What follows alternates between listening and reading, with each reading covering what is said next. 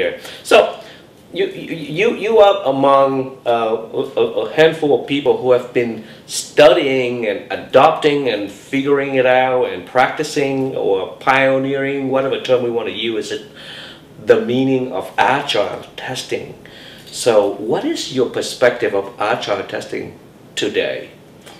So first, I think we can't really separate the testing part from the agile part. And one of my great frustrations when people talk about agile is that it's too tempting to say, oh, agile means we do whatever feels good, or we don't document anything and we release frequently and or often.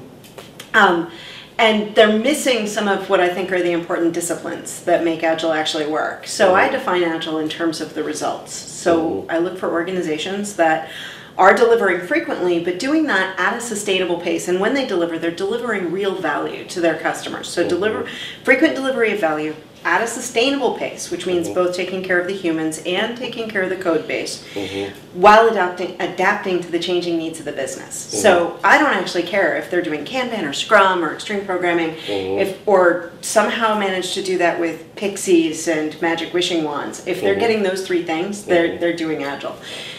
When we talk about testing in that context, testing in that context looks completely different from like the testing that, say, I was doing back in 1997, working with Silicon Valley companies that would go into stealth mode for a really long time, and then eventually, like 8 months later, they would release something. Right.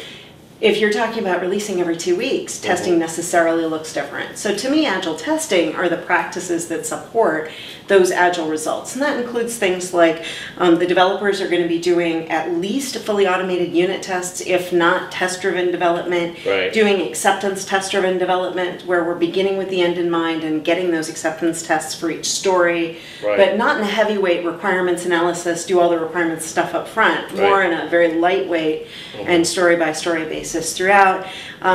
Test automation for the regression tests, because if we don't have fully automated regression suite, then it's impossible to keep up with the pace.